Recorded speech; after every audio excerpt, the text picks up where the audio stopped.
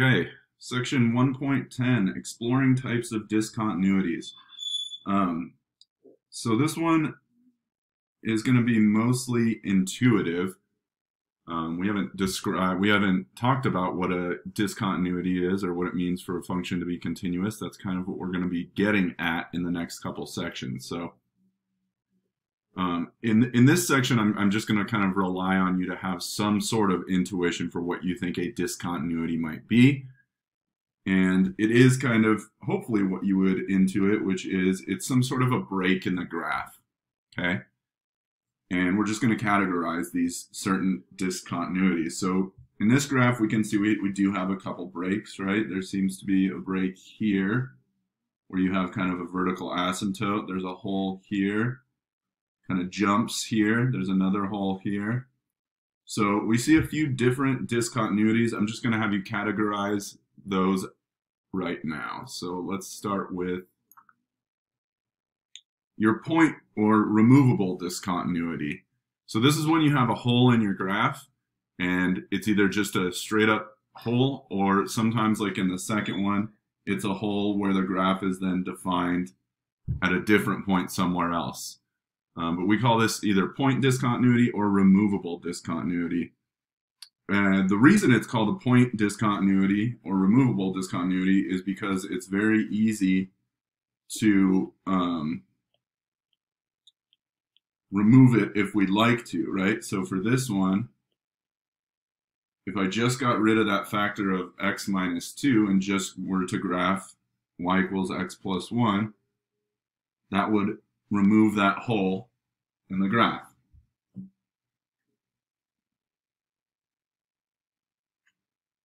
All right.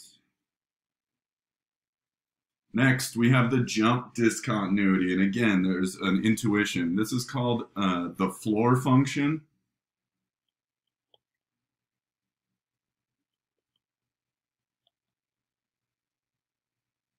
And you won't have to work with this too much. It's just a famous function, and it has infinitely many jump discontinuities. The way the floor function works is you give it an input of any number, and it truncates that number, so it just chops off the decimal part of that number. So if I were to input 1.1, it chops off the 0.1 and gives me 1. So it's sometimes referred to as the greatest integer function. It's the greatest integer less than or equal to the input, right? And if you give me 1.9 as the input, it still just outputs 1. But then when you give me 2 as the input, it outputs 2, which is why you see the jump at 2. So anything up to close to 2, it's going to output 1 until you get to 2, then it jumps to outputting 2, right? And so you get a jump discontinuity when the limit as x approaches a value from the left is not equal to the limit as x approaches that same value from the right. Whoops.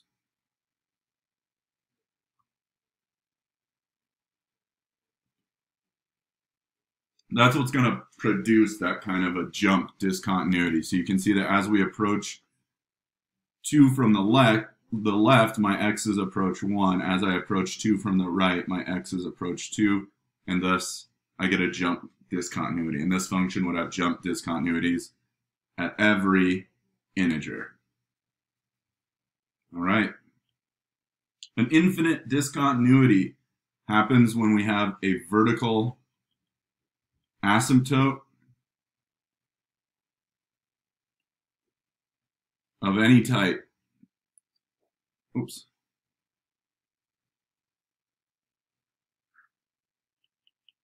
So a vertical asymptote will occur when you're approaching a limiting value from the left or the right, and your function approaches positive or negative infinity, right? So any kind of a function that has a vertical asymptote at any point, that's called an infinite.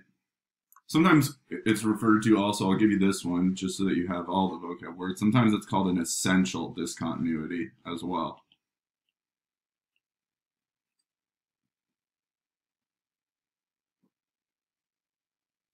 Okay, so this one's discontinuous at x equals 0 because x equals 0 is the vertical asymptote. All right, let's do a couple examples. So they're just giving us a function and asking at what numbers is f discontinuous and why. So we can pretty clearly see it's discontinuous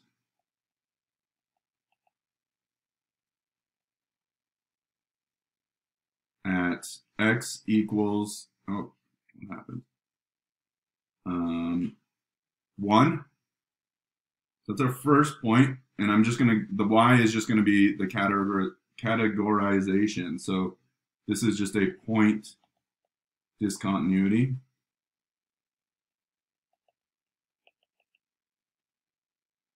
And then the next one we have is at x equals 3. Right, that's our jump discontinuity.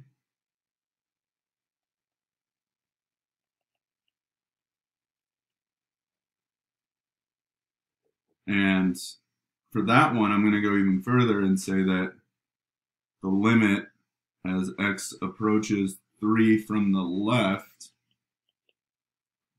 looks to be, let's call that -1, whereas that's not equal to the limit as x approaches 3 from the right, which, I don't know, I'm going to make up a number here. Let's say that that's 2.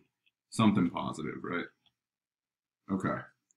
And then we have one more discontinuity at x equals 5. And again, that's another point discontinuity.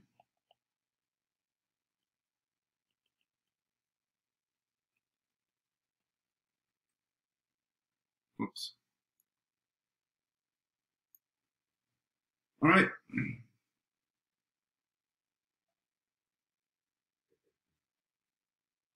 So for this one, let f be the function defined by f of x equals x cubed minus 9x over x cubed plus x squared minus 8x minus 12. Find any discontinuities in the function and identify the type.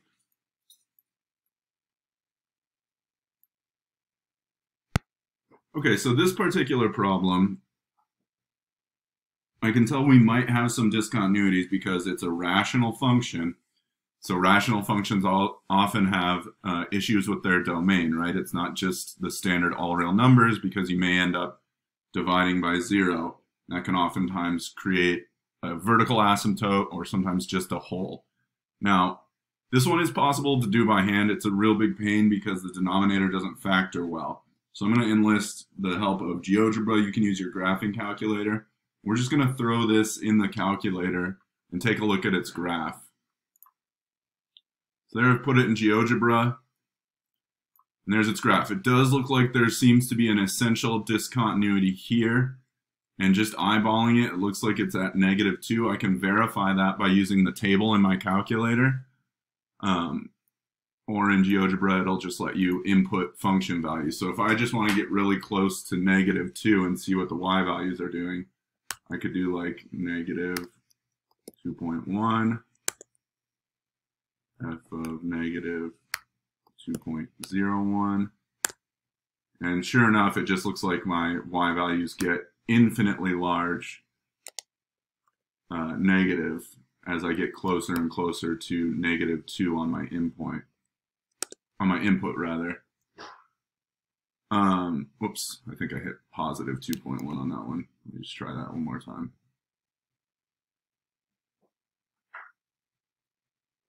F of -2.001. There we go. Yeah, so we're just getting infinitely large. And in fact, GeoGebra is smart enough that it can kind of handle calculus. So if I put in -2, it'll just tell me that the output is infinite. So our answer here is that we have an essential discontinuity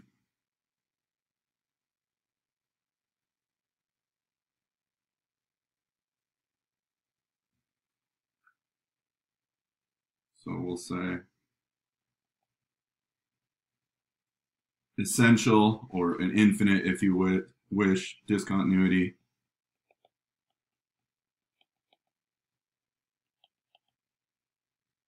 at x equals -2.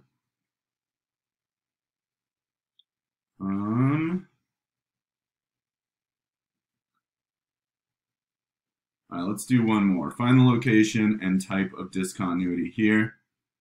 So we're going to have 3 discontinuities at x equals 1. We have a hole, so we can call that a removable discontinuity.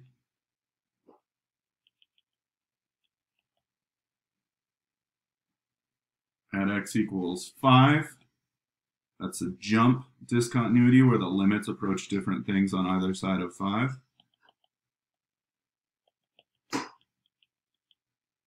And finally, at x equals 7, we have another hole, but it's defined above at x equals 7, so we'll call that a point discontinuity.